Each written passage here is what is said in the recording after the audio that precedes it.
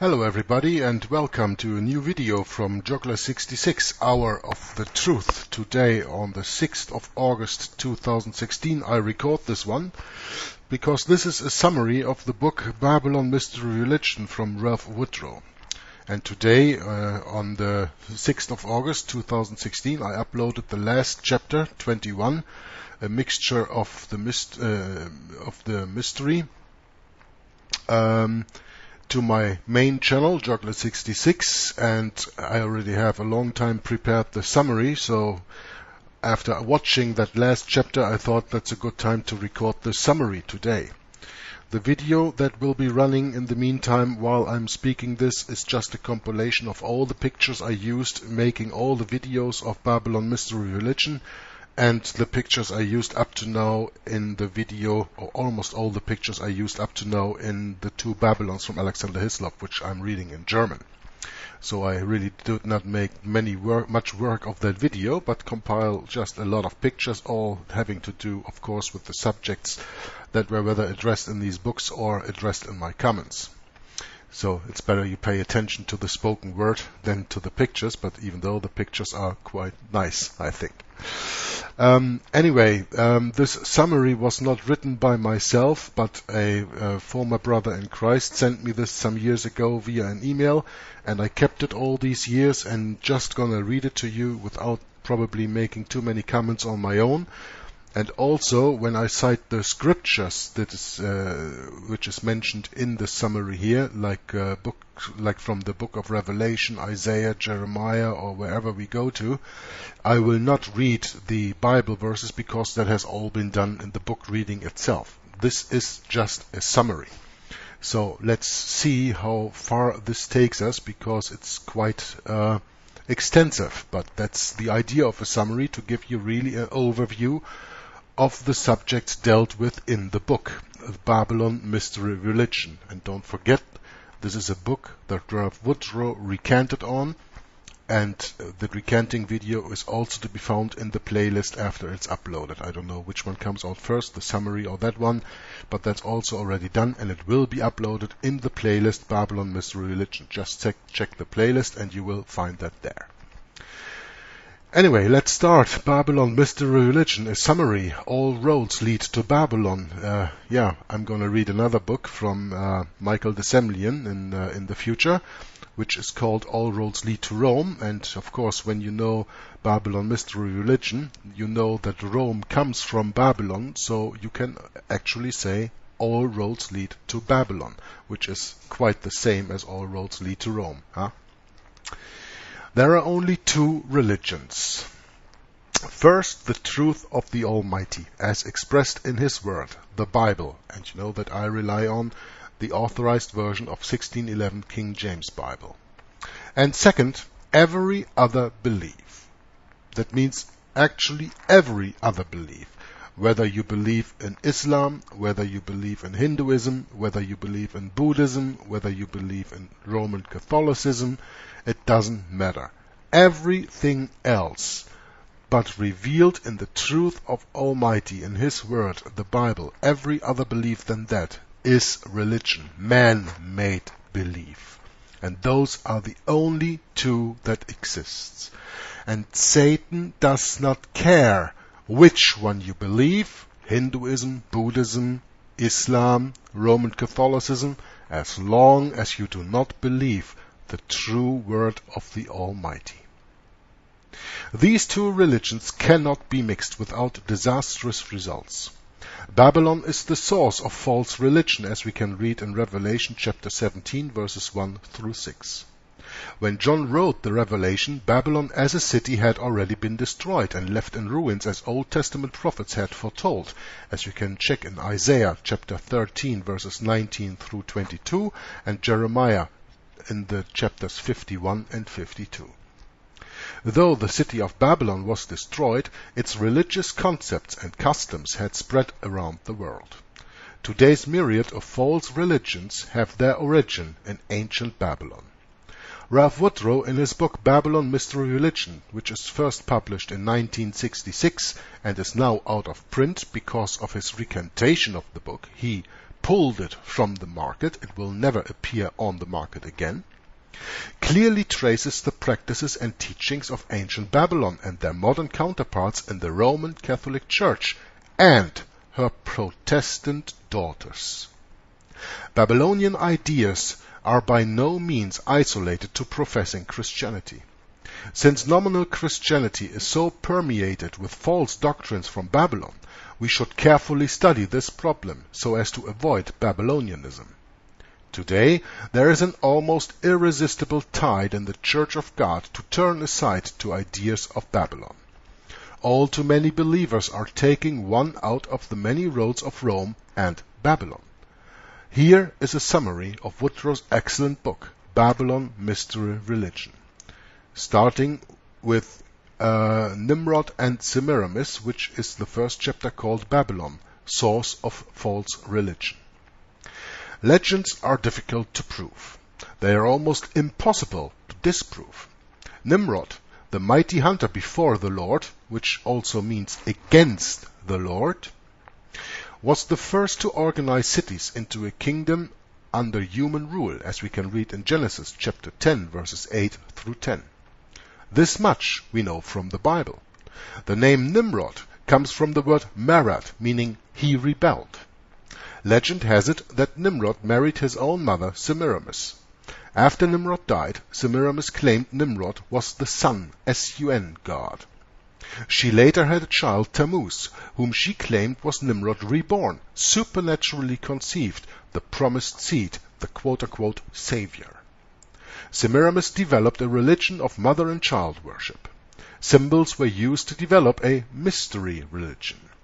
Since Nimrod was believed to be the sun god, Baal, fire was considered his earthly representation.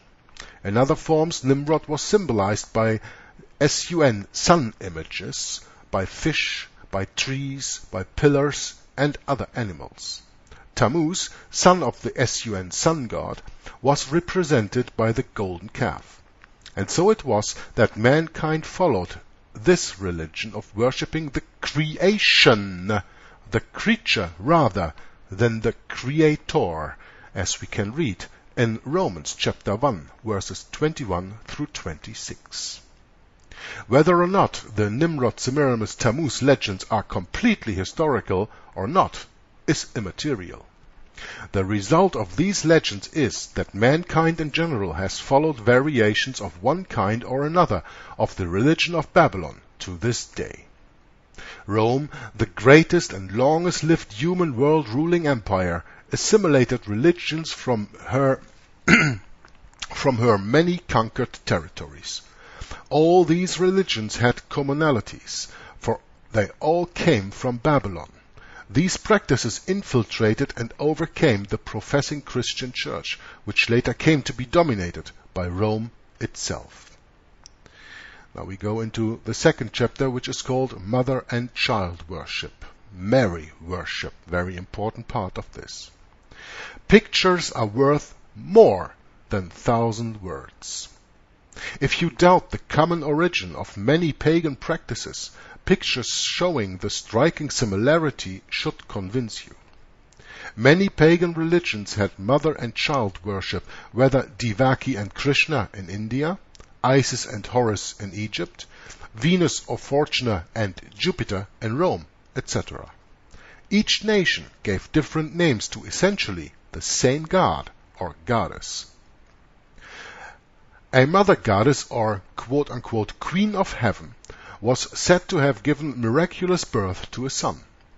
Ancient Israel sometimes followed this false religion, as we can read in the book of Judges, chapter 2, verse 13, chapter 10, verse 6, 1 Samuel, chapter 7, verses 3 through 4, chapter 12 and 10, and in the first book of Kings, chapter 11, verse 5, and in the second book of Kings, chapter 23, verse 13, and also in Jeremiah, chapter 44, verses 17 through 19, and if I'm not mistaken, Jeremiah chapter 7, because there are 5 mentionings of the Queen of Heaven in the book of Jeremiah altogether, with disastrous results. In Ephesus, Semiramis was worshipped as the great Mother Diana, the many-breasted goddess. This form of mother-child worship was followed throughout all Asia and the world, as we can read for confirmation in the Word of God in the book of Acts, chapter 19, verse 27. Mary worship had no place in the early Christian church.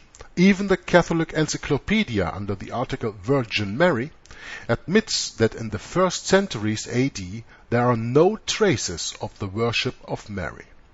By the 4th century, the time of Emperor Constantine, worshipping Mary as a goddess and offering cakes at her shrine began to come into the professing church. In AD 431, the Council of Ephesus made Mary worship official. By mixing beliefs already being practiced, Diana of Ephesus worshipped as a goddess, with nominal Christianity, so-called church fathers, reasoned that they could gain more converts. It is the same old story. Apostates believe that lowering God's standards result in a better form of religion, more acceptable and popular to the masses. The Bible is clear that there is only one mediator between God and man, the man Christ, as we can read in 1 Timothy chapter 2, verse 5. Yet Roman Catholicism teaches that Mary is also a quote-unquote mediator. Catholics offer prayers to Mary, burn candles to Mary, and have statues of Mary, which come directly from their pagan counterparts. Isis, the Egyptian goddess, was known as quote-unquote Mother of God, just as Mary is titled by Catholics. Weigel, in The Paganism in Our Christianity on page 129 says, quote, "When Christianity triumphed, these paintings and figures became those of the Madonna and Child, without any break in continuity. No archaeologist, in fact, can now tell whether some of these objects represent the one or the other." Unquote. In pagan religion, the mother was worshipped as much, or more even, than her son. Noted Roman Catholic writer Alphonsus Liguori stressed that prayers addressed to Mary are much more effectual than to Christ himself. Mary is deified as the quote-unquote Queen of Heaven, born without sin, which means immaculate conception of the mother. The quote Mother of God, unquote, exactly as pagan worshippers deified Isis, Venus, Ashtoreth, Cybele, etc. Jesus did not teach that Mary was superior to other human beings. When someone mentioned his mother and brethren, Jesus asked, "Who is my mother, and who are my brethren?"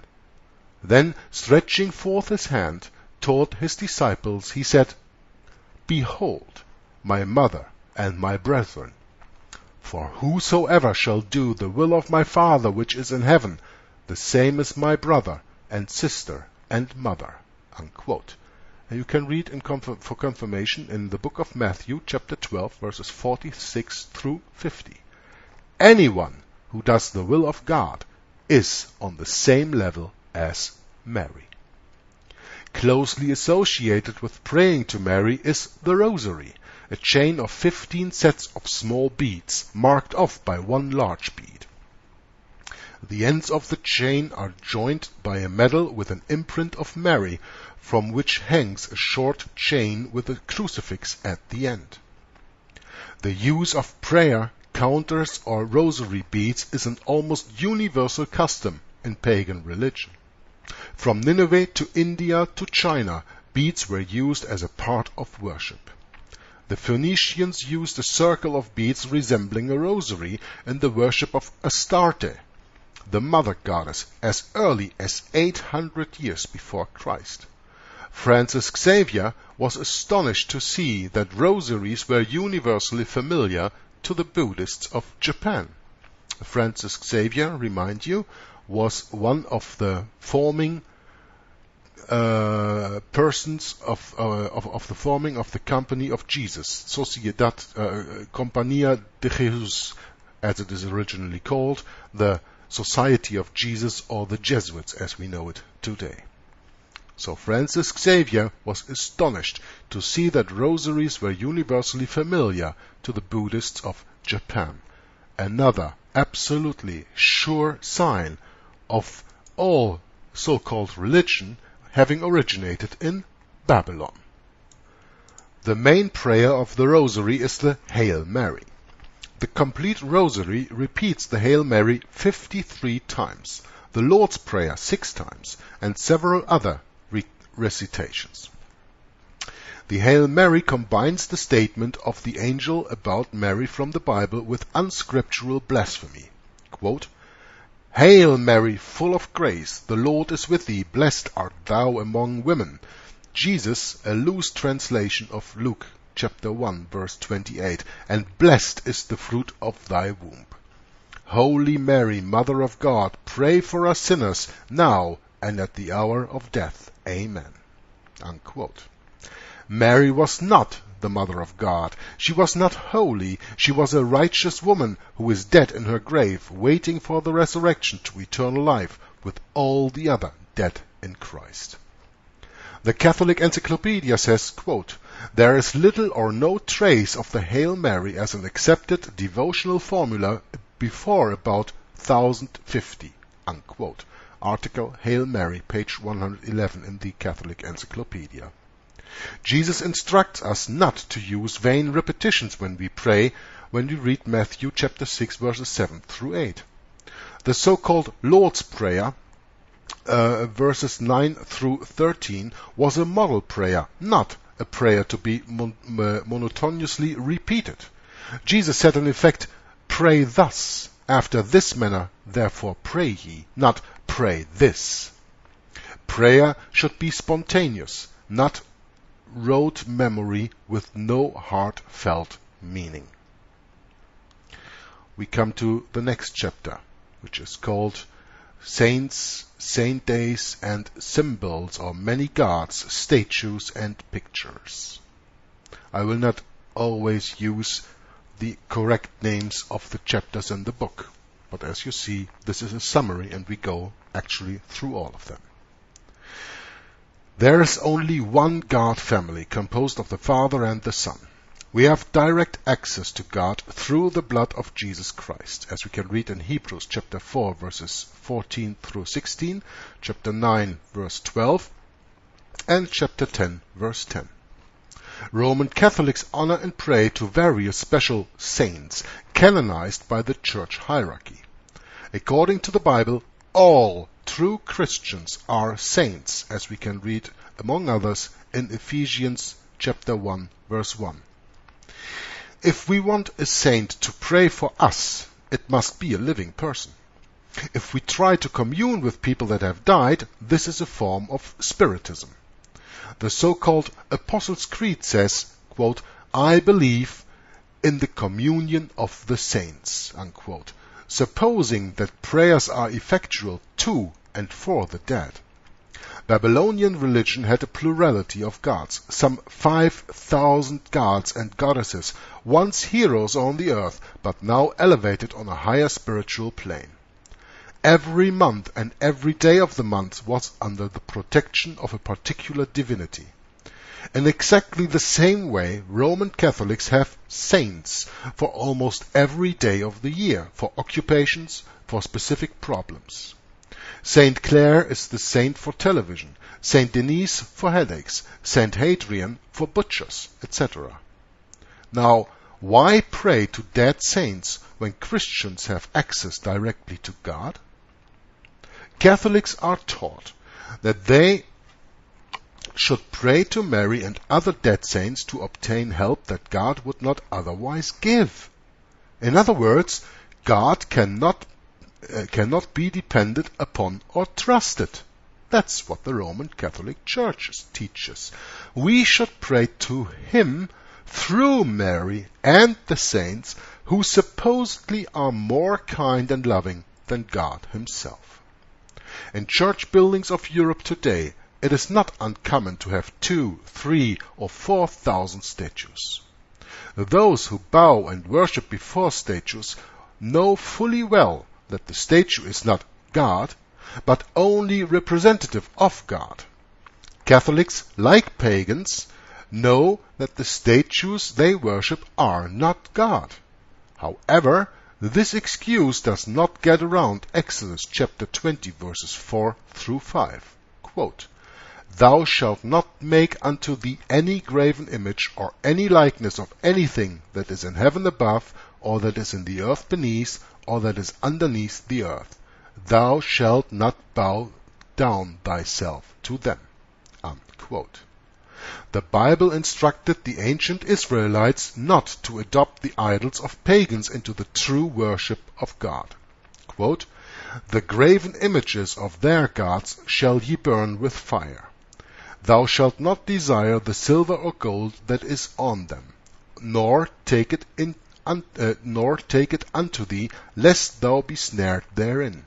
For it is an abomination to the Lord." Unquote, as we can read in Deuteronomy chapter 7 verse 25. Israelites were to, quote, "destroy all their pictures," unquote, as we can read in Numbers chapter 33 verse 52. Pagans placed a circle or aureole, a halo, a disk of the sun god, around the heads of those who were gods in their pictures. This practice continued right into the Roman Church. For the first 4 centuries, the Church used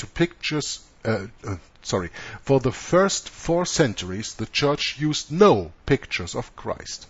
Since Christ is now glorified on the right hand of the Father, no picture could come close to doing him justice. We do not need, nor should we have, statues, pictures, or representations of God and of Christ. Obelisks, temples, and towers. The Washington Monument in Washington, D.C. is modeled after an Egyptian obelisk.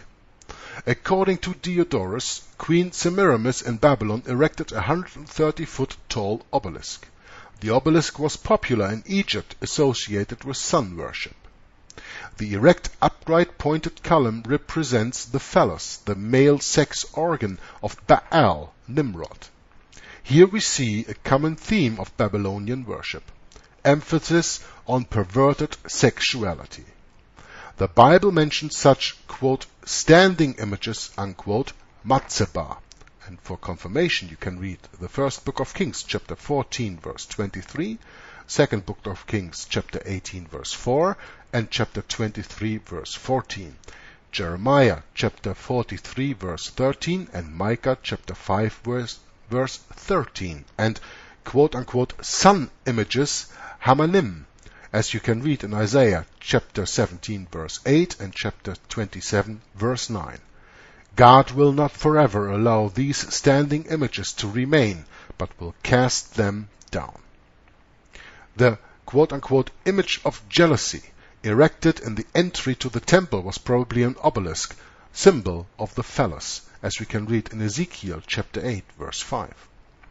It was common to place an obelisk at the entrance of a heathen temple. And so it is that the entrance to St. Peter's Basilica in the Vatican in Rome, there is an Egyptian obelisk. This is not a copy of an Egyptian obelisk, as is the Washington Monument. It is the same obelisk that stood in Egypt in ancient times at the pagan temple of Heliopolis, the city of the sun god.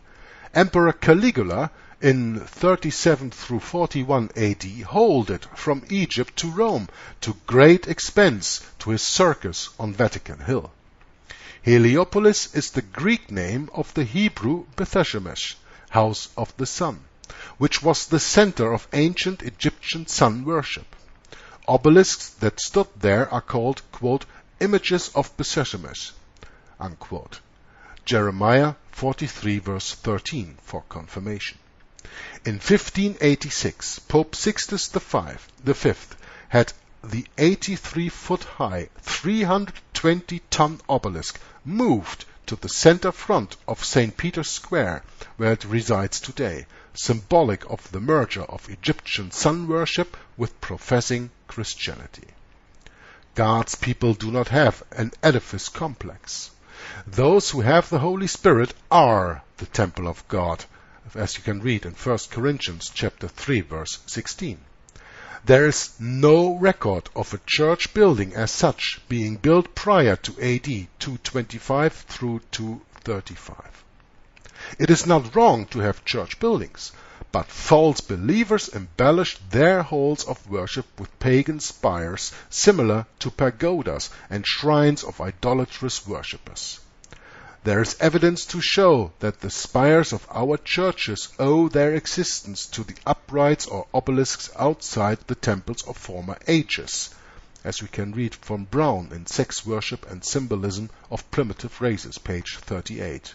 Quote, "There are still in existence today remarkable specimens of original phallic symbols, steeples on the churches, and obelisks.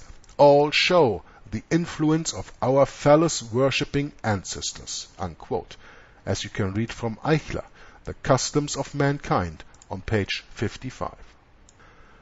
Also, the cross is not a Christian symbol. One of the most important symbols of Catholics and Protestants is the cross.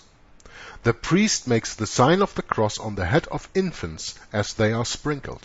Churches are built in the shape of the cross. When Catholics enter church, they take quote-unquote holy water and make the sign of the cross.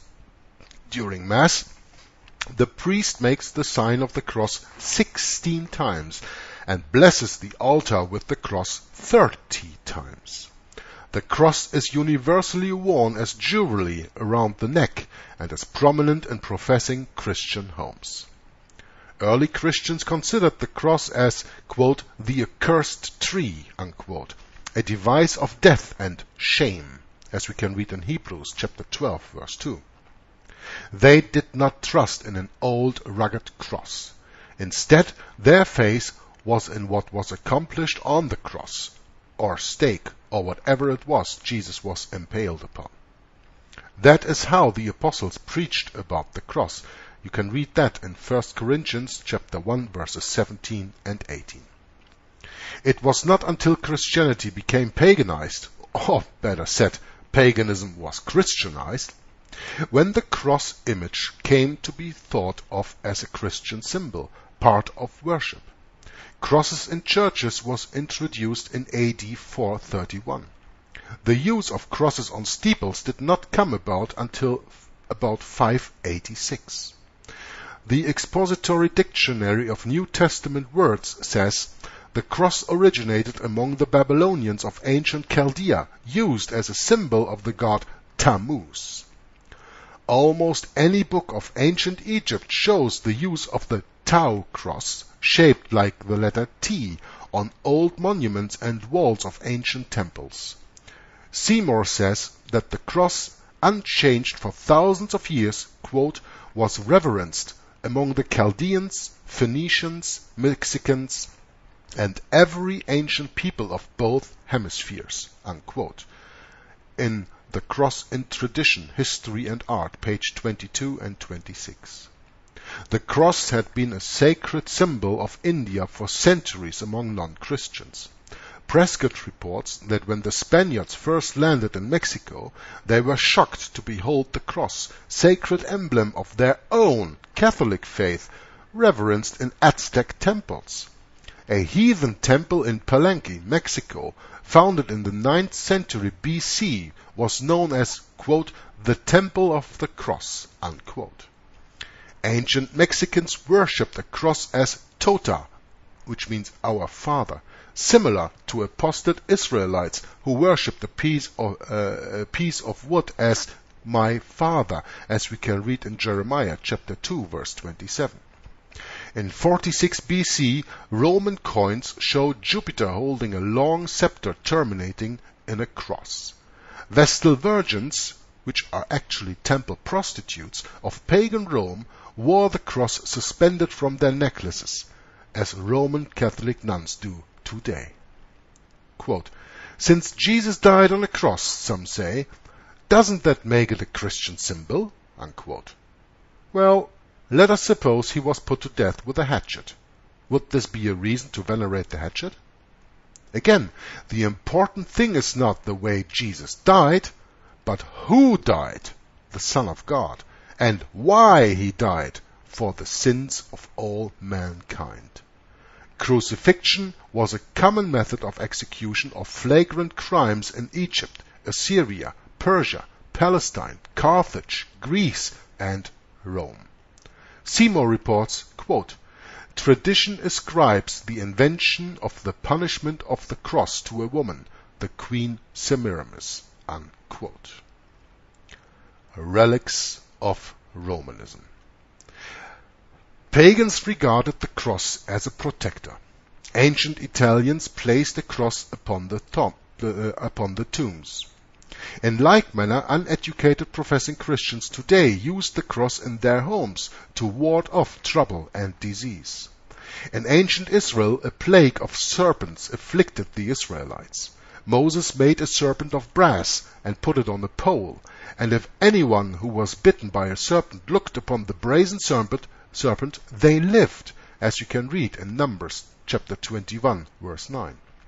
Lifting up the serpent in the wilderness was a type of the way Christ would be lifted up on the stake, as you can read in John chapter 3, verse 14.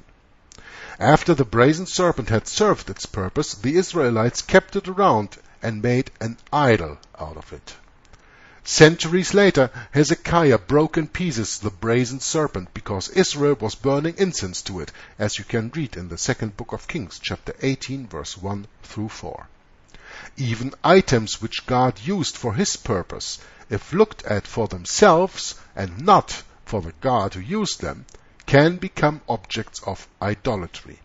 The cross has served its purpose. Jesus rose from the dead. Let us not worship the cross and other relics. Among the most venerated objects of worship are supposed relics or pieces of the cross upon which Jesus was crucified. If all the pieces were gathered together, they would fill a good-sized ship.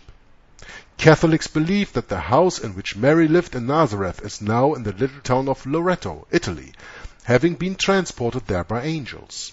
The quote-unquote Holy House of Loreto is one of the most famous shrines of Italy, honored by more than 47 popes. Veneration of the dead bodies of martyrs was ordered by the Council of Trent, which condemned those who did not believe in relics.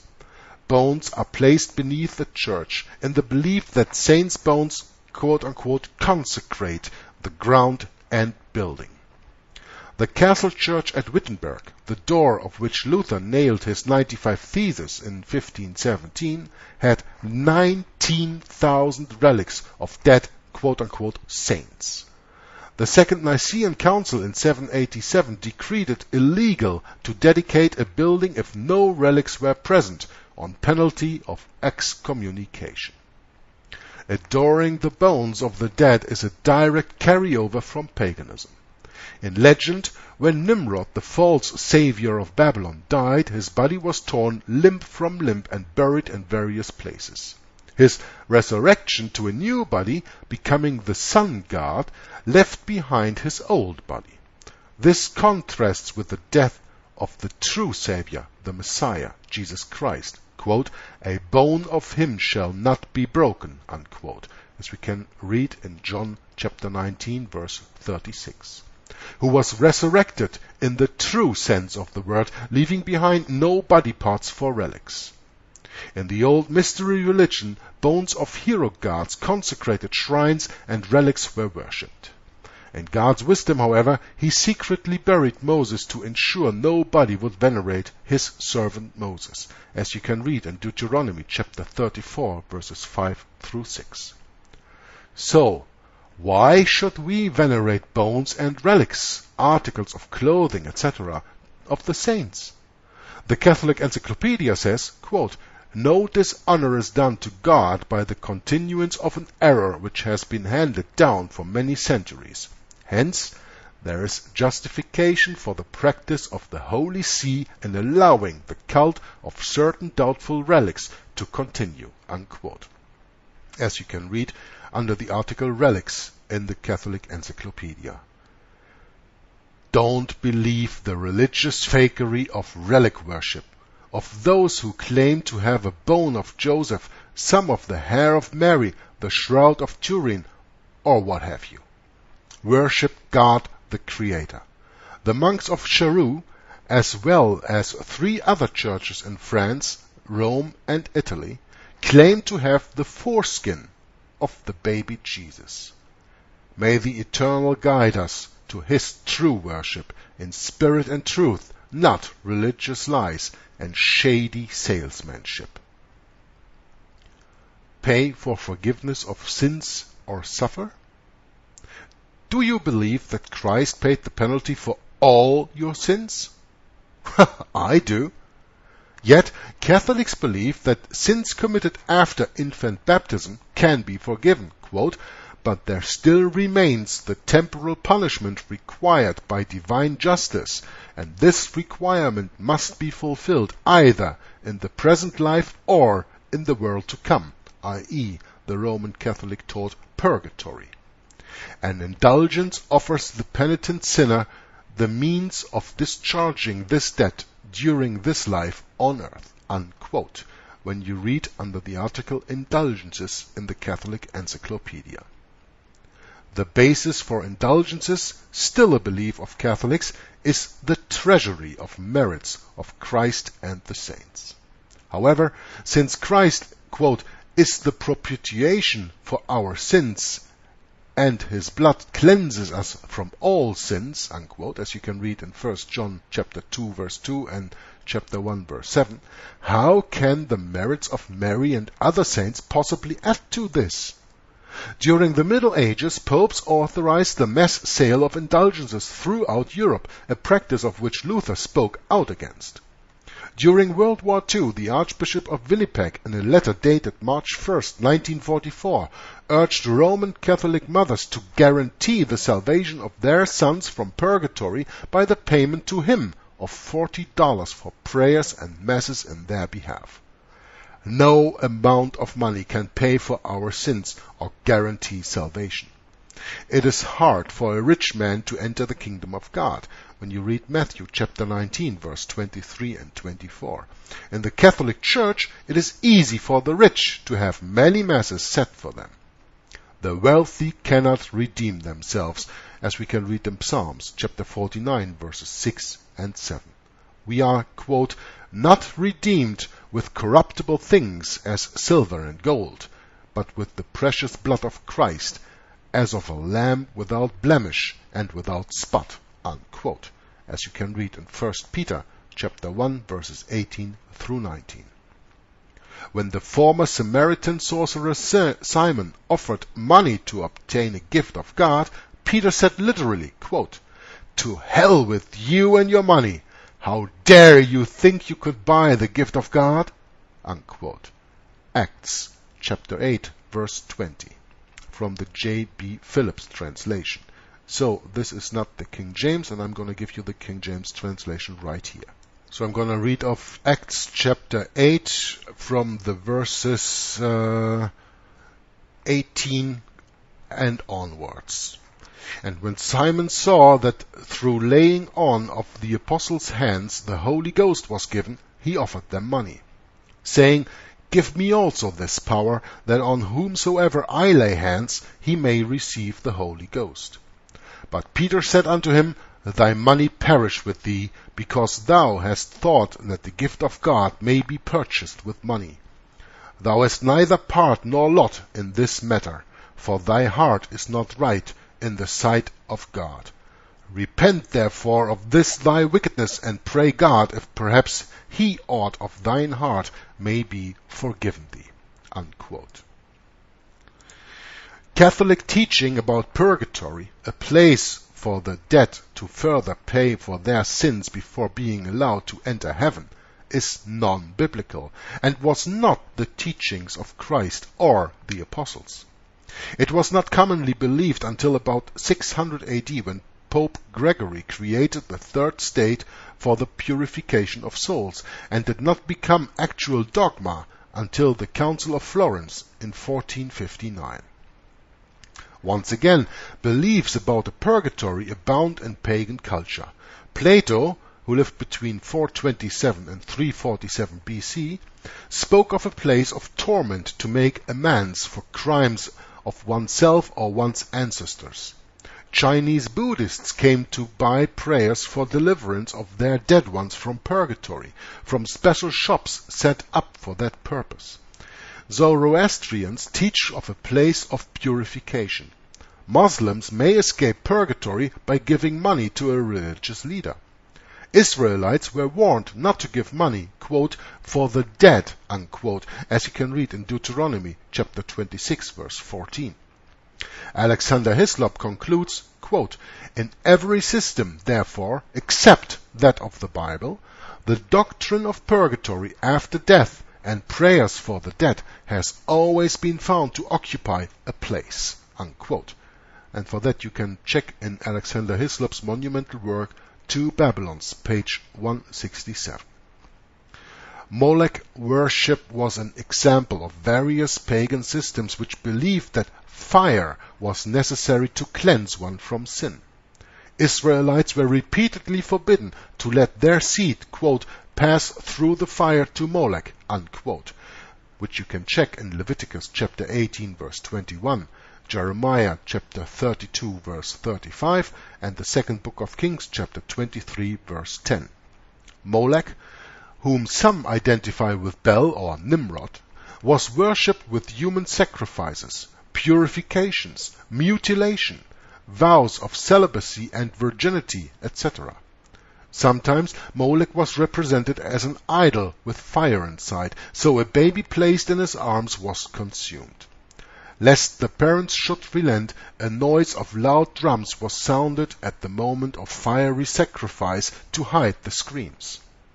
The word for drums is tophim, from which comes the word tophet, which we can read in Jeremiah chapter 7, verse 31. Payments, mutilations, and all human efforts are insufficient and worthless in purging our sins. Quote, for by grace are ye saved through faith, and that not of yourselves. It is the gift of God, not of works, lest any man should boast. Unquote, from Ephesians chapter 2, verse 8 and 9. Is the Pope the vicar of Christ or Antichrist? At the top of the Roman Catholic hierarchy is the Pope, said to be the successor of the Apostle Peter. The entire framework of Roman Catholicism is based on the claim that Peter was Rome's first bishop. Scriptures show an equality among members of the Church. Christ, not the Pope, quote, is the head of the Church, as we can read in Ephesians chapter 5, verse 23. Religious hierarchies are not godly and condemned by Christ, as we can read in Mark chapter 10, verses 35 through 43. We are not to use the flattering title Father. The word Pope means Father. We are not supposed to use the word Rabbi or Master, because we are all brethren, as we can read in Matthew chapter 23, verses 4 through 10. The Scripture says that Christ, not Peter, is the rock upon which the church is to be built, as you can read in chapter 16 of Matthew and verse 18. Peter himself declared that Christ was the foundation rock in 1 Peter chapter 2, verses 4 through 8. The church was built on Christ, as you can read in Acts chapter 4, verses 11 through 12, and 1 Corinthians chapter 3, verse 11. Not until the time of Calixtus, who was bishop of Rome from AD 218 to 223, was Matthew 16, verse 18 used in an attempt to prove the church was built upon Peter. Peter was not a pope. He was married, as we can read in Matthew chapter 8, verse 14 and 1 Corinthians chapter 9, verse 5. Peter would not allow men to bow down to them, as you can read in Acts chapter 10, verses 25 and 26.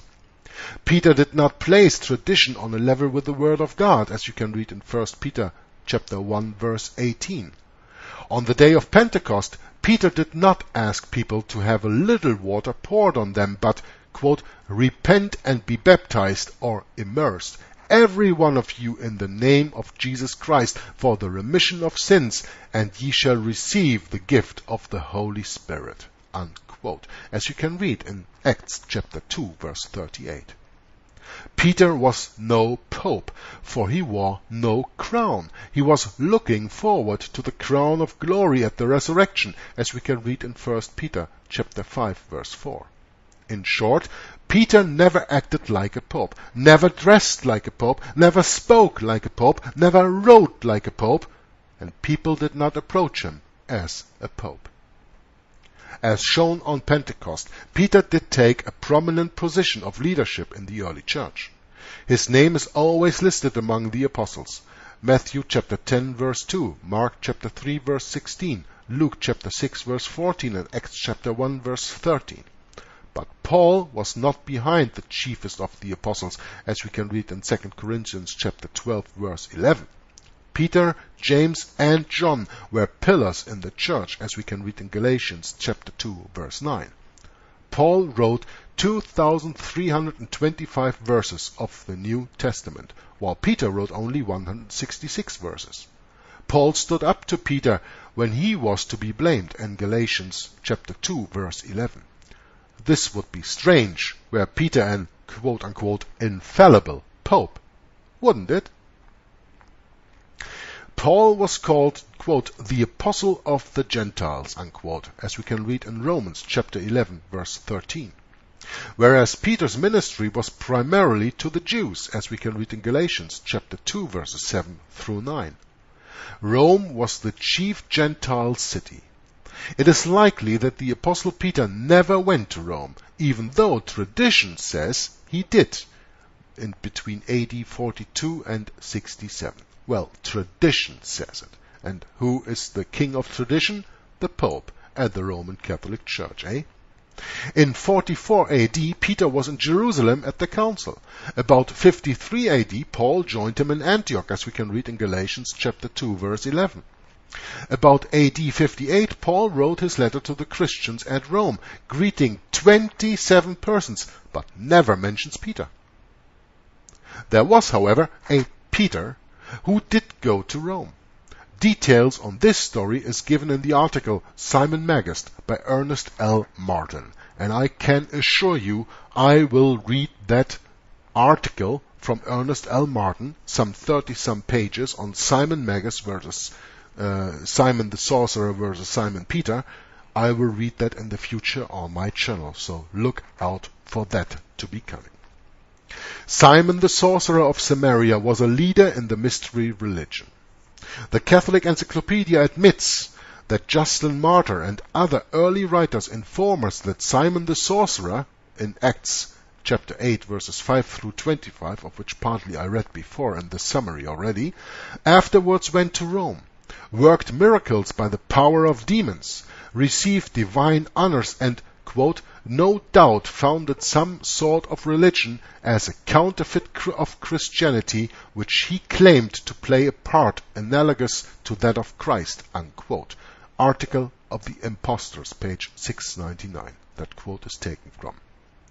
In ancient Chaldea, the supreme pontiff of paganism bore the title Peter, interpreter or opener of the mysteries.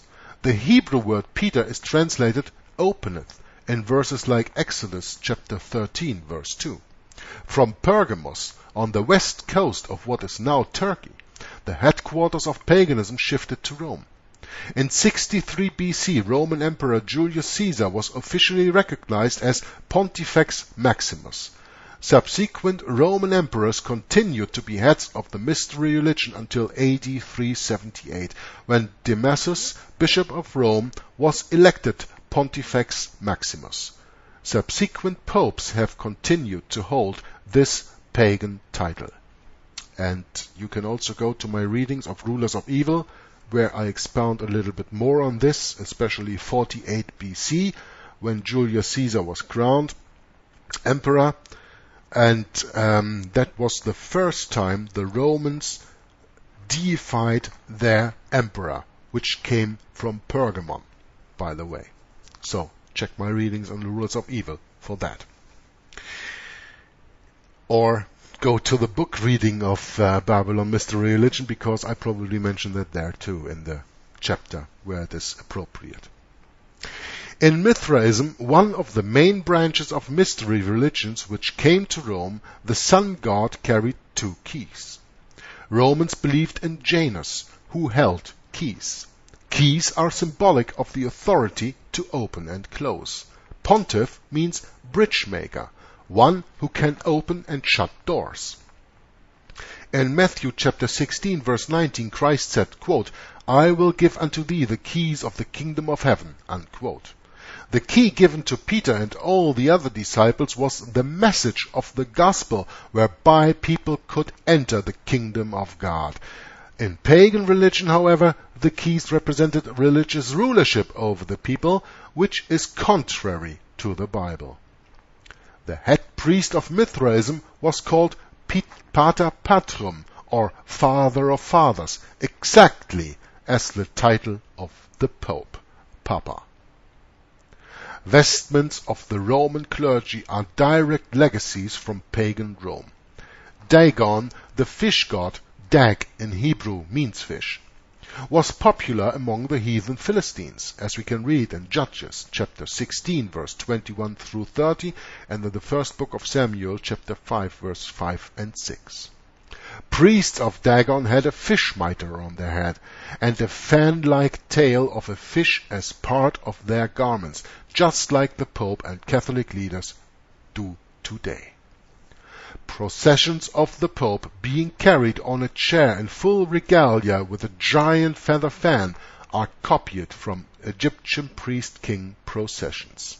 The last Pope who did that, to my knowledge, was Pope Pius XII, carried in a sedia. And I think this picture must have passed your eyes during watching this video.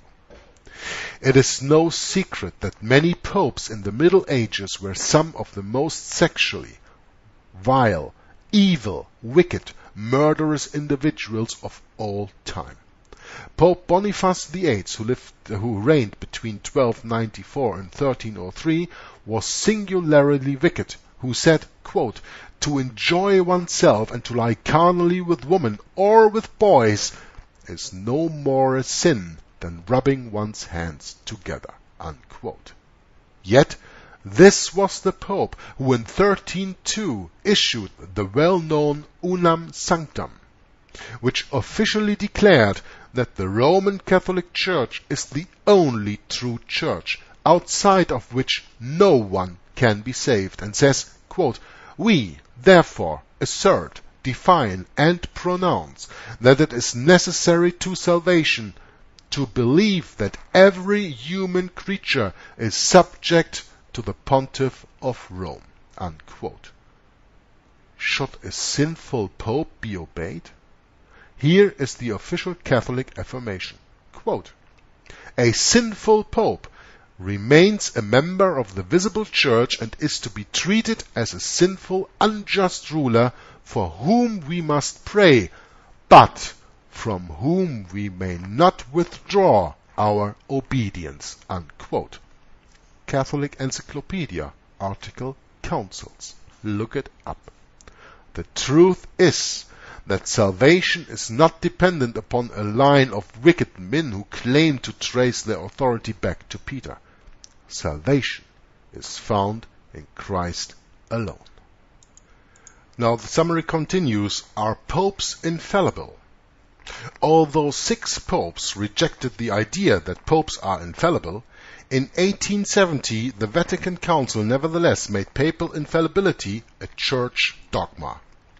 This teaching says that the Roman pontiff, when he speaks ex cathedra, this means in his office, as pastor and teacher of all Christians, and Roman Catholics are no Christians, but I don't go any further into that, and defines a doctrine of faith or morals to be held by the entire church, that he is infallible, and consequently such decisions are irreformable. However, pope after pope contradicted previous popes, and popes have taken to themselves lofty titles such as Most Holy Lord, Vicar of Christ, the Mouth of Jesus Christ, etc. On June 20th, 1894, Pope Leo XIII said, quote, "We hold upon the earth the place of God Almighty," unquote. As early as 1612, Andreas Helwig pointed out in his book Roman Antichrist that the title Vicar of Christ in Latin, Vicarius Filii Dei, has a numerical value of 666.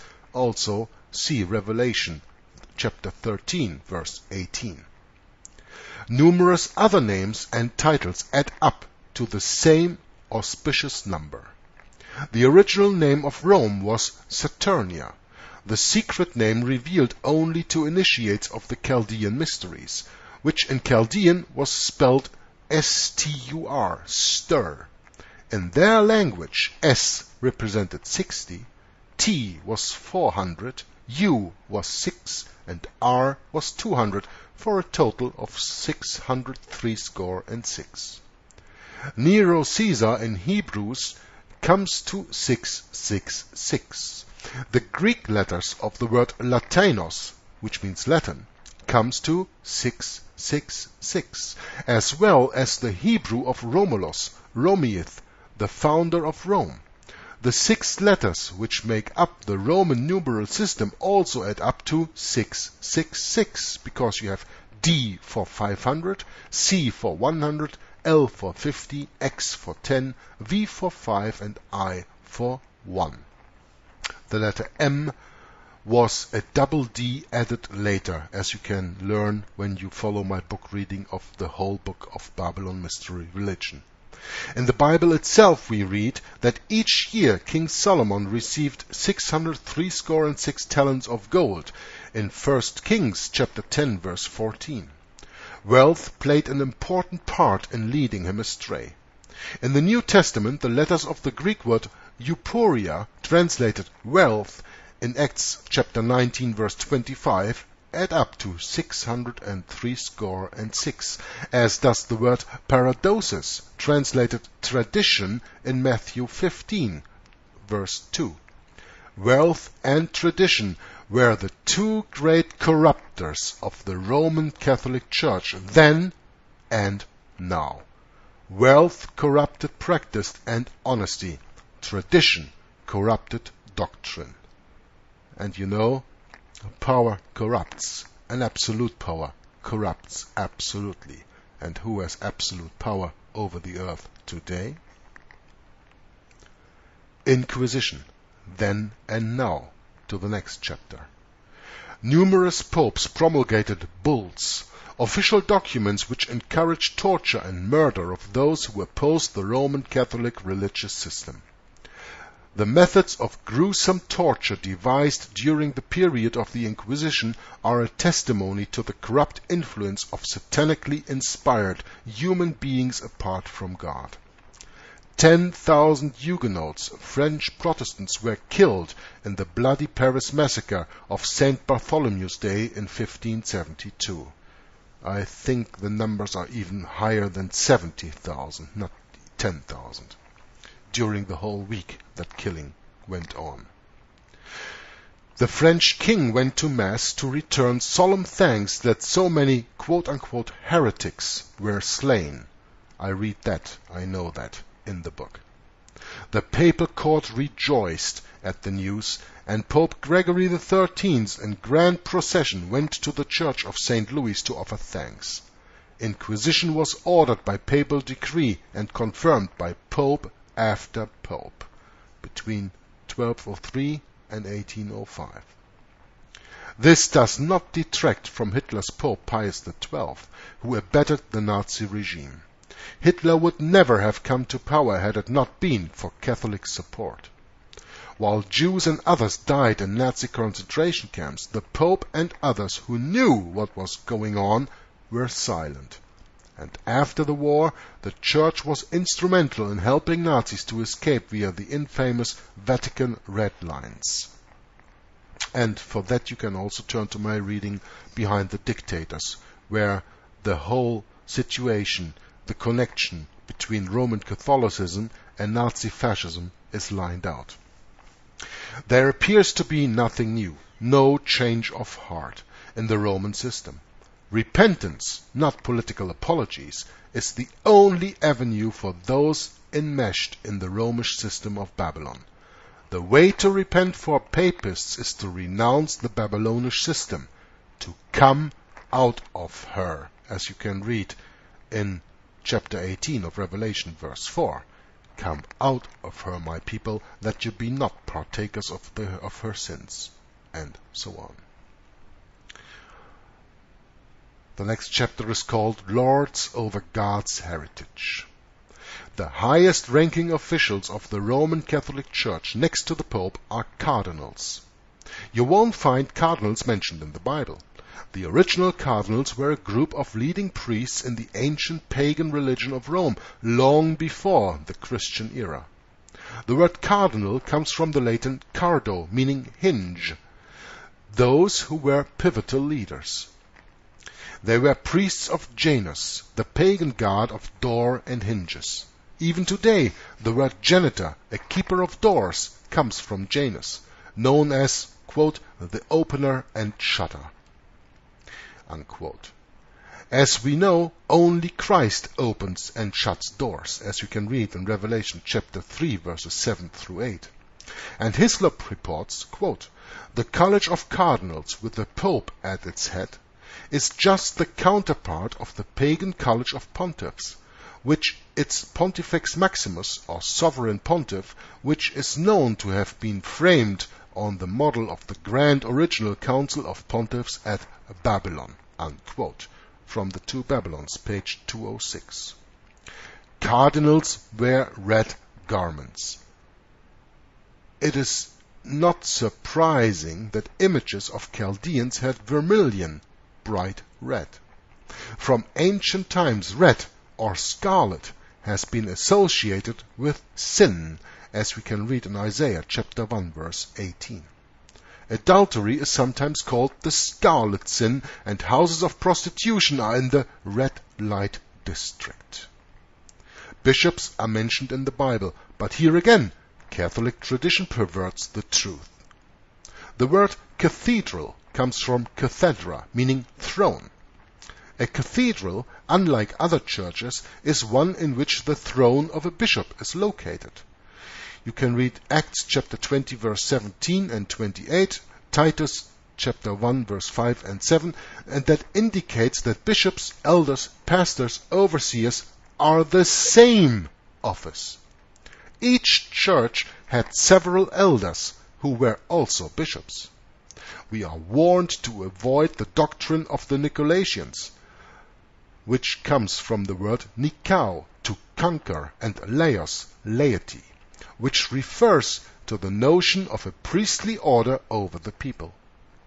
Peter instructs church leaders not to be, quote, lords over God's heritage, unquote, as we can read in 1 Peter chapter 5 verse 1 through 3. The word translated heritage is kleron, which means clergy. All spirit-begotten children of God are His heritage, His clergy. God has a ministry for all His people, not just a special priestly class. Elders, plural, are to be ordained in every city, as we can read in Acts chapter 14 verses 19 through 23 and in James chapter 5 verse 14. We believers are a royal priesthood, as we can read in Revelation chapter 1 verse 6 and 1 Peter chapter 2 verse 9. We are not to give flattering titles to religious leaders, as you can read in Job chapter 32 verse 21 and Matthew chapter 23 verses 9 through 12. Pope is a variation of the title Father. Catholic priests are called fathers. And so it was that in one of the leading branches of the mystery religion which came to Rome, Mithraism, the priests were called fathers, and the head priest, who always lived at Rome, was called Pater Patrum, Father of Fathers. Since Christ told us not to call religious leaders fathers, or to call no man on earth father but the one who is in heaven, and pagan priests of Rome used this title, did the Catholics get this practice from the Bible, or did they get it from paganism? You answer the question. The Bible gives us an example of how pagan priests being called Father in Judges chapter 17 verse 10. Catholics use the title Monsignor, meaning my Lord. One of the meanings of arch is master, and Catholics use titles such as archbishop, archpriest, and archdeacon. Not to be outdone, English clergy uses titles such as the Reverend, the Right Reverend, the Most High Reverend, etc., while the Bible uses Reverend only in reference to God Himself, as you can read in Psalm 111, verse 9. Sexual excesses goes hand in hand with celibacy. Strange as it sounds, it is said that Queen Semiramis invented clerical celibacy, as you can read in Hislop's book on page 219. When the worship of Cybele, the Babylonian goddess, was introduced into pagan Rome, it came in its primitive form, with its celibate clergy.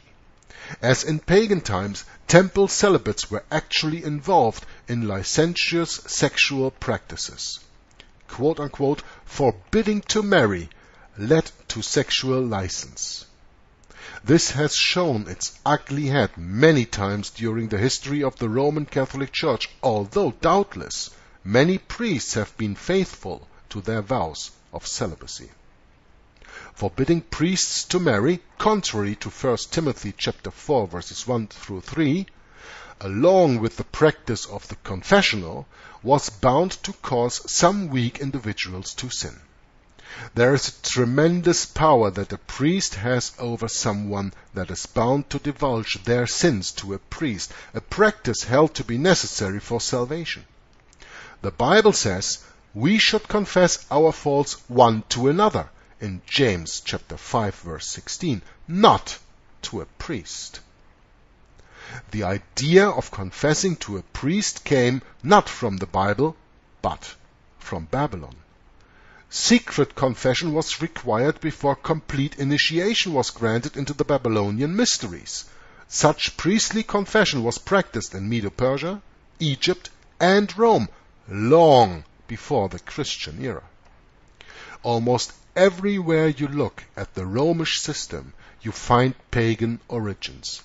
Even the usual black color of clergy garments worn by priests and some Protestants follows the custom of the priests of Baal, Chemarims, who wore black garments, as you can read in Zephaniah chapter 1 verse 4 and the second book of Kings chapter 23 verse 5. As Adam Clarke notes, they were called Chemarim from Kamar, which means dark, black. He says that Jews today call Christian missionaries Chemarim because of their black clothes and garments. Another practice of the Catholic priesthood is that of tonsure, the rite of shaving the top of the head in a round circle.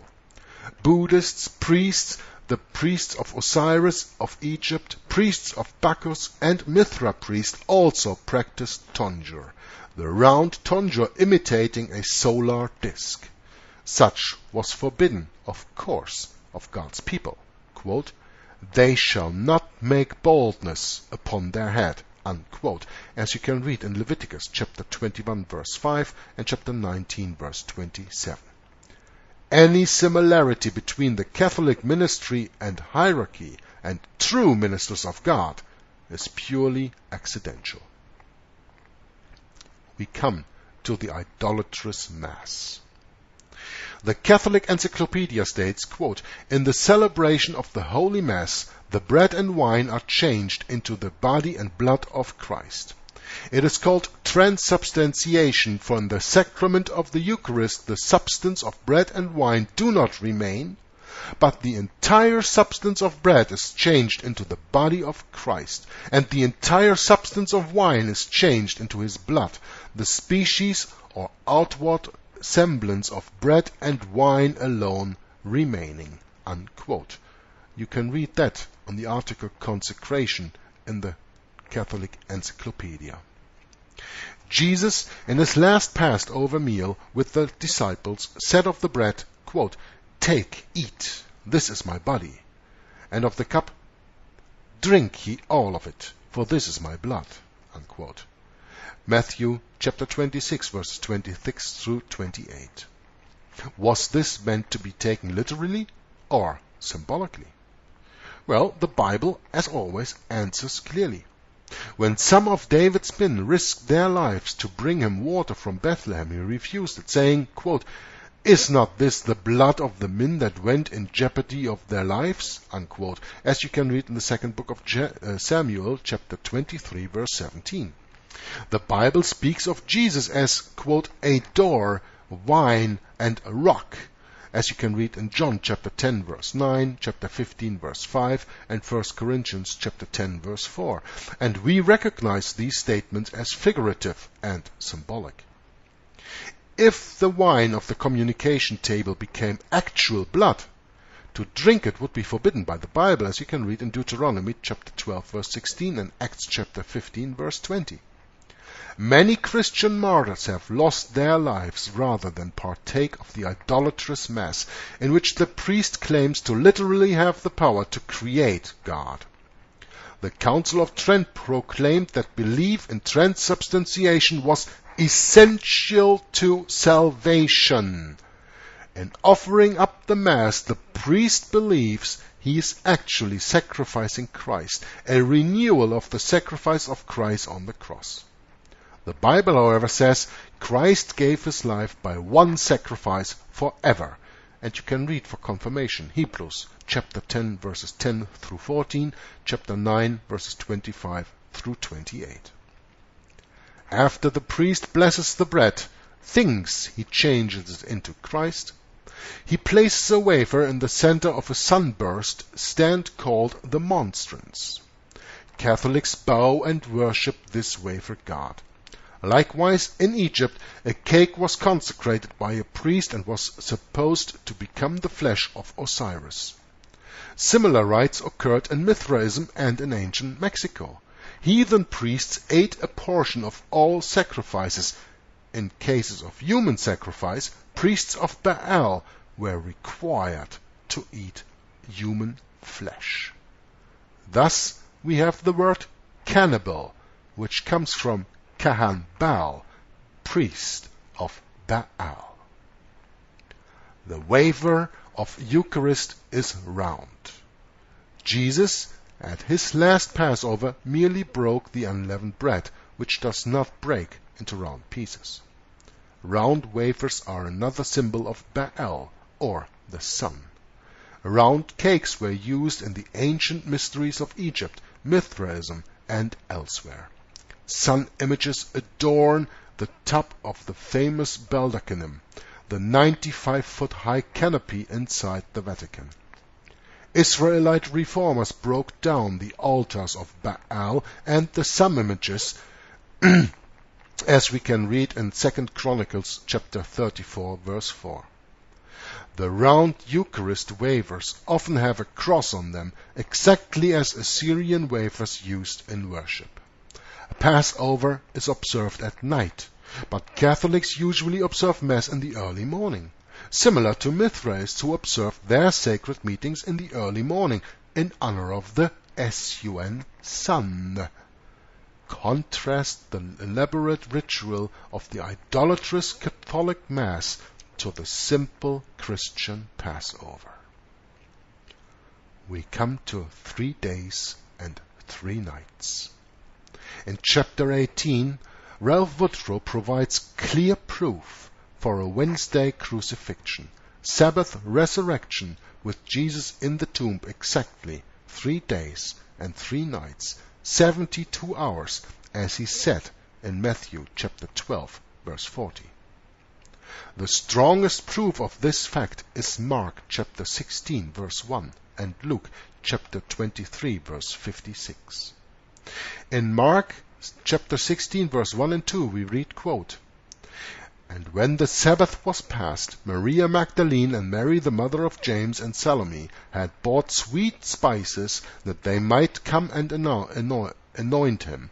And very early in the morning, the first day of the week, they came unto the sepulchre at the rising of the sun." Unquote.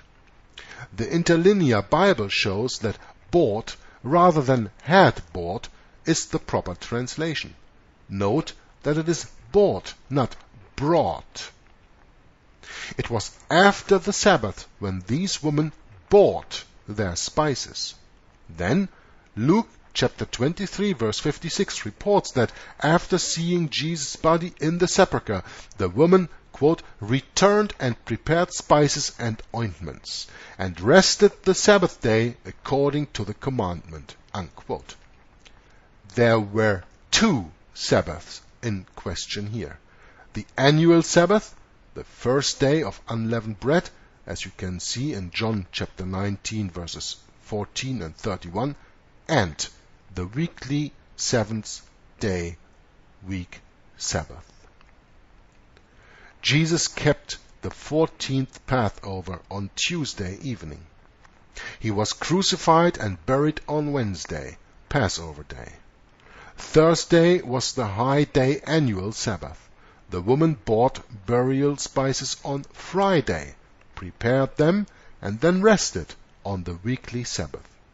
On the first day of the week, they came to anoint Jesus' body, but found the tomb empty, because he was already risen. Surely the commonly accepted Good Friday, Easter Sunday resurrection is a false tradition of men of the Roman Catholic Church.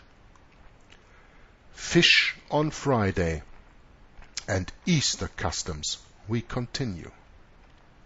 The Catholic practice of abstaining from red meat on Friday and instead eating fish on Friday is derived from their false teaching of a Friday crucifixion. Scriptures never associate fish with Friday. The word Friday comes from Freya, the Teutonic fertility goddess symbolized by fish, who lay prolific amounts of eggs. Freya is the same as the Roman Venus, goddess of fertility, for whom the fish was regarded as sacred. Likewise, in the Israelite worship of Ashtoreth and Egyptian worship of Isis, the fish symbolized the fertility goddess. In Acts chapter 12 verse 4, quote-unquote, Easter is a mistranslation. Well, I do not think so. And I will tell you right here why. Because that Easter refers to the pagan feast of Easter and has nothing to do with the Passover. So I will leave this part out of the by another person written summary here, because I do not agree with that Easter is a mistranslation. It is a right translation. It is to make us aware of the feast of Easter the pagans had at that time. Read carefully through it. You can write me a note on that, but I have had an intense Bible study with Tom Fress for Inquisition Update on this, and we absolutely agree that this one time Easter is mentioned in the Bible there is absolutely reasonable and points to the pagan feast of Easter. Anyway, sunrise worship has long been associated with paganism. From Japanese Shintoists to pagan Mithrists of Rome, meeting together to worship facing the rising sun has long been practiced. Priests of Baal first began their worship in the morning, as you can read in the first book of Kings, chapter 18, verse 26. The Bible condemns pagan sun worship in Ezekiel chapter 8, verse 16. Jesus was not resurrected at sunrise on Sunday morning, but just before sunset on Saturday afternoon, Sabbath afternoon. Once again, pagan customs have been freely incorporated into Catholic worship practice. Legend has it that Tammuz was killed by a wild boar when he was 40 years old. 40 days were set aside to weep for Tammuz with fasting, weeping, and self-chastisement. You can see Ezekiel chapter 8 verse 14 on this. This observance was not known only in Babylon, but also among the Phoenicians, Egyptians, Mexicans, and for a time even among the Israelites. The Catholic Encyclopedia admits there are no apostolic observances of Lent, which was not commanded by the Pope until the 6th century BC, when Catholics were ordered not to eat meat for 40 days of Lent. And we come to the Feast of Christmas. The word Christmas is a the word Christmas is a contradictory word. It links Christ, the Son of God, with Mass, the idolatrous and blasphemous Roman Catholic ritual. Jesus could not have been born on December 25th. Shepherds in Judea brought their flocks in for the winter before the end of October. The Catholic Encyclopedia admits, quote, Christmas was not among the earliest festivals of the Church. Irenaeus and Tertullian omitted from their lists of feasts, unquote. It was not until late of the 4th century when the Roman Church began observing December 25th. Coincidentally, the date chosen for the birth of Christ was on the same date as the birth of Sol, the pagan sun god from Mithraism. The winter solstice festival of Rome, the Saturnalia, influenced many Christmas customs, including the giving of gifts. Note that the wise men presented gifts to Jesus, not to themselves. And they came not when he was lying in the manger, but when he was in a house, as you can read in Matthew chapter 2, verses 9 through 11. The Christmas tree has its roots in pagan tree worship. You also have modern tree worship with the Gaia movement, but that's another thing. An old Babylonian fable told of an evergreen tree which sprang out of a dead tree stump. The old stump symbolized the dead Nimrod, and the new evergreen tree symbolized that Nimrod had come back to life again in Tammuz. In Rome, the sacred fir was decorated with red berries during the Saturnalia. In at least 10 biblical references, including First Book of Kings, chapter 14, verse 23, the green tree is associated with idolatry and false worship. Jeremiah chapter 10, verses 3 through 4 seems to be referring to a type of Christmas tree used in pagan worship. Although probably well-intentioned, many who observe Christmas customs today ignore the clear facts that most of these customs have pagan origins, and we are told not to follow the ways of the heathen in Deuteronomy chapter 12, verses 29 through 32. And let me add one other thing. In the time when the United States of America still consisted out of 13 colonies, and even a time after that, and you can find proof for that in yourself, the celebration of Christmas was forbidden because it was superstitious and idolatrous. Look it up for yourselves. You got some research to do on your own, I think. Pagan festivals or God's holy days? What do we do? The pagan origin of Easter, Christmas, Valentine's Day, Halloween, and a host of other Catholic holidays is so well known that we should need little review. Any encyclopedia or newspaper during these seasons usually gives well-documented facts. But who reads these? These holidays were borrowed directly from paganism, with a little brushing off to make them appear Christian. And so it is that God's holy days are often neglected, while worldly holidays of pagan origin appear to be more appealing to carnal humanity. And today in the Church of God there is a curious longing to return to what we came out of. The mixture of paganism and some Bible truth is deadly poison. This is the cup which the Babylonian system has made all the world to drink. It is not limited to the Roman Catholic Church of Rome, but she certainly plays a major role in today's religious deception. Coming to the last chapter a poisonous mixture, or as it is called, the mystery of the mixture in the original book. The Romish system is based upon a mixture. That was the same as the apostasy into which the Israelites repeatedly fell. So it's not the first time in history, eh? Usually Israel did not reject outright the worship of the true God, but mixed heathen rites with it, mixing the holy with the profane. When they worshipped the golden calf, the Israelites claimed it was a quote-unquote feast to the Lord, as you can read in Exodus chapter 32, verse 5. Not content with the tabernacle of God, they added the tabernacle of Moloch and Kewin with pagan images. You can read Amos chapter 5, verse 26, and Acts chapter 7, verses 42 and 43.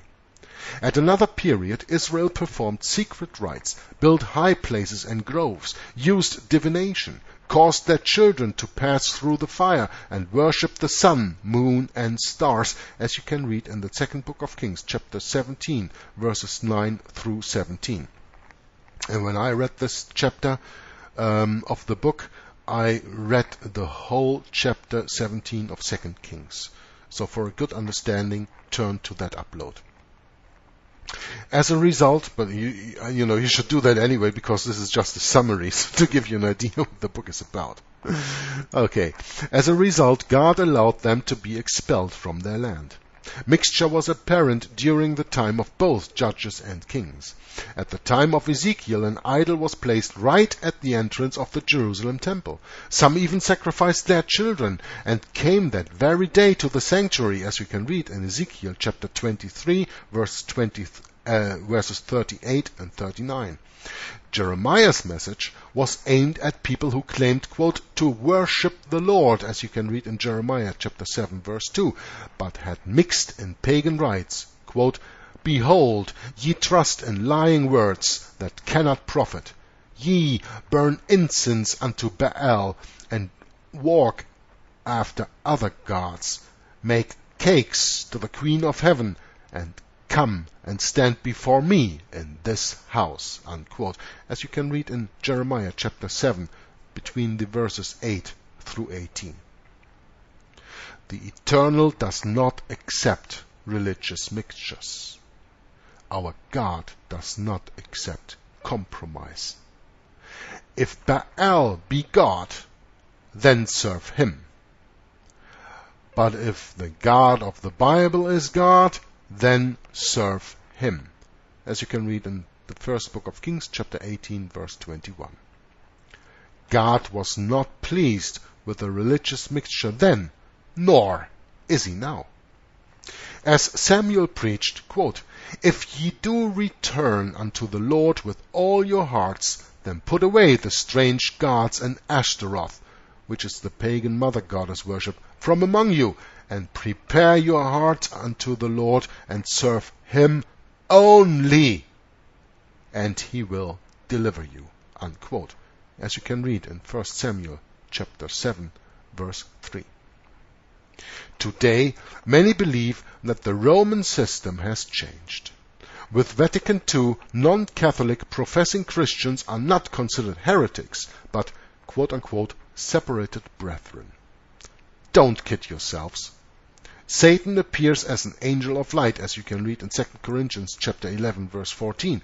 Jesus warned about quote-unquote wolves in sheep's clothing in Matthew chapter 7, verse 15. The same Babylon mystery system has always oppressed free men who seek to serve God in sincerity and truth. My people are destroyed for lack of knowledge that is available to them, as you can read in Hosea chapter 4, verse 6. Come out of her, my people, Revelation 18, verse 4, and let us earnestly contend for the true faith once delivered to the saints, as you can read in Jude 3. Ralph Woodrow concludes his excellent book, Babylon Mystery Religion, with this stirring summary, quote, we believe the true Christian goal is not religion based on mixture, but a return to the original, simple, powerful, and spiritual faith that was once delivered to the saints. No longer entangling ourselves in a maze of rituals or powerless traditions, we can find the simplicity that is in Christ, rejoicing in the liberty wherewith Christ has made us free from bondage." Unquote. And the two quotes from the Bible were taken from 2 Corinthians chapter 11 verse 3 and Galatians chapter 5 verse 1. Salvation is not dependent on a human priest, Mary, the saints, or the Pope.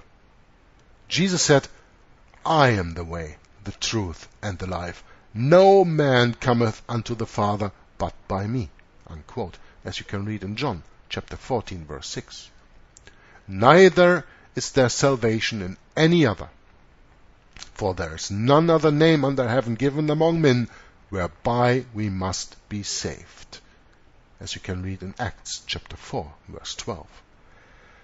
Let us look to Jesus, who is the author and finisher of our faith, the apostle and high priest of our profession, the Lamb of God, the captain of our salvation, the bread from heaven, the water of life, the good shepherd, the Prince of Peace, the King of kings, and Lord of lords. May the Almighty guide us to come totally out of Babylon. Joggler 66 from Hour of the Truth, signing off. God bless you and bye-bye.